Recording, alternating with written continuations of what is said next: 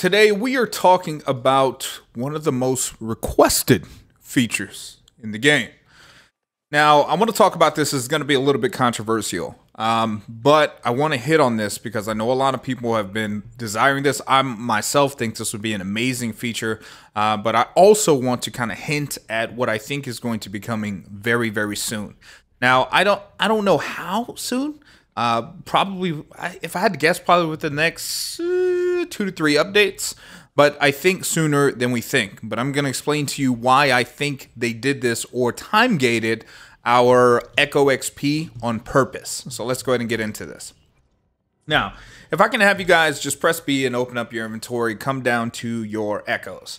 All right, you'll notice that unless you have leveled up an Echo specifically, if you try to destroy it or do something with it, it's just not gonna do anything.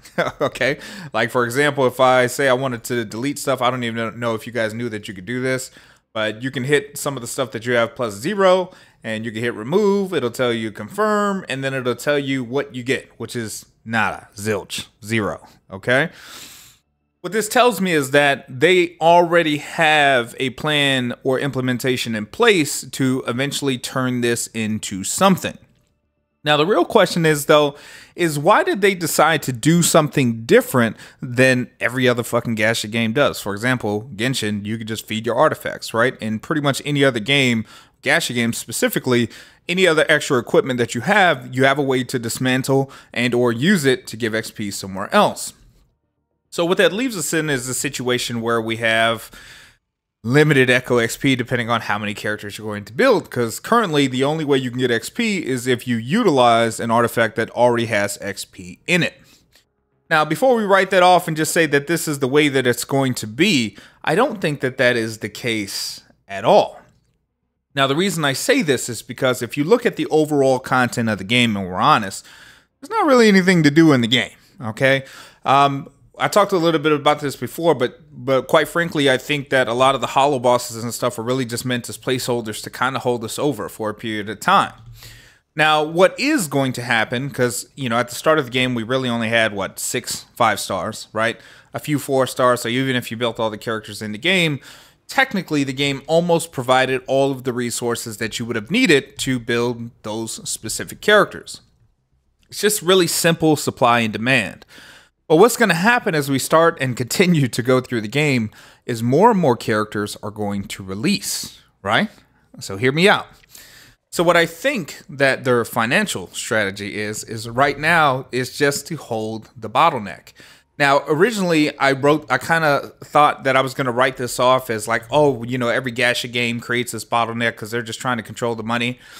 But it's kind of weird when you think about it, because when you look at weapon XP, you can craft it. Hell, you can kill shit in the world and get weapon XP, right? Characters love actually killing monsters in this game is actually a viable way to level up your characters, which is weird, especially if you're coming from Genshin. So it didn't make sense that they'd only have one resource bottlenecked the way that this is. But now if we fast forward to 1.1, you guys know that they're getting ready to do a double XP event for Echoes and all that good jazz. But honestly, I think that that's just a teaser.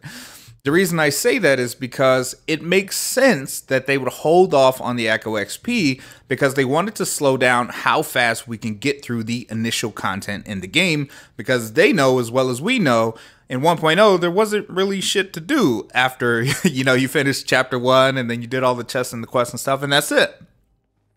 However, if you guys look at how big, because I know you guys have looked at all the fucking leaks for 1.1, but if you look at how big 1.1 is, and we anticipate that every single version update is going to be at least that size, and then obviously the 2.0 update is probably just going to be insane, you'll start to see that if you think about it, in just 6 months, the amount of 5-stars we have in this game will double, okay?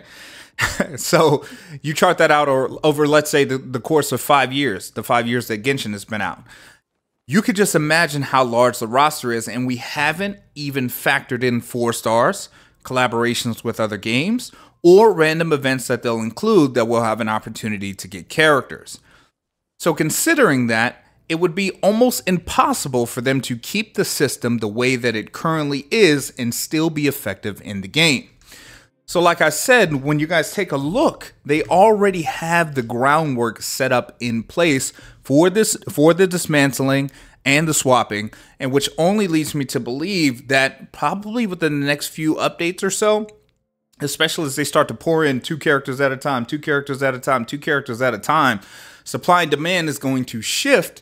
And then what they'll do is they'll do what's called the hero act, right? And this is just my prediction here. And what they'll do is they will then allow us, and they'll kind of pose it as an update, and they'll allow us to basically use our fodder, right? Because people, what's going to happen is as the casual player starts to play this game more and more, their inventory will be filled with echoes. And this is going to take a while because I'm pretty sure they write their timeline based off of your average player, not the 1%ers, right? Not the hardcores.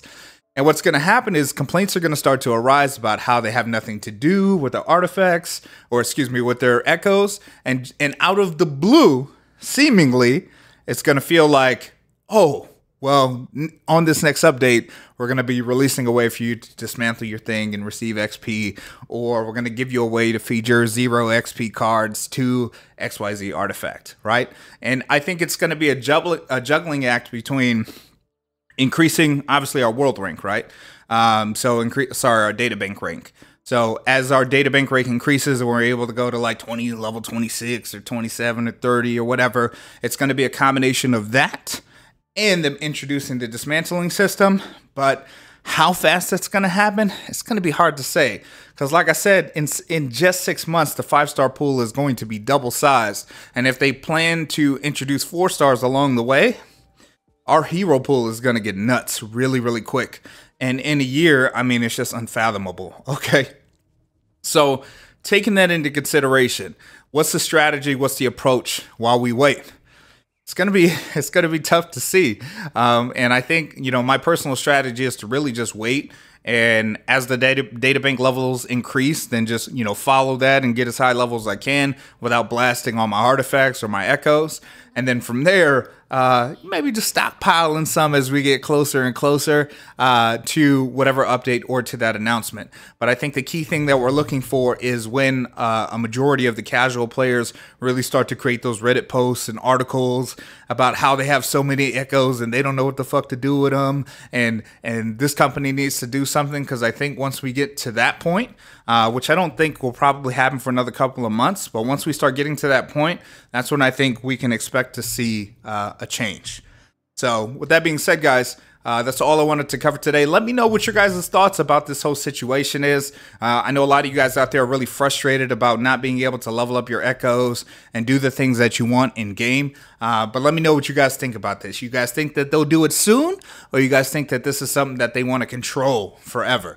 I'm interested to see your comments in the box below. But with that being said, that's all I wanted to cover today, and we'll see you guys in the next video.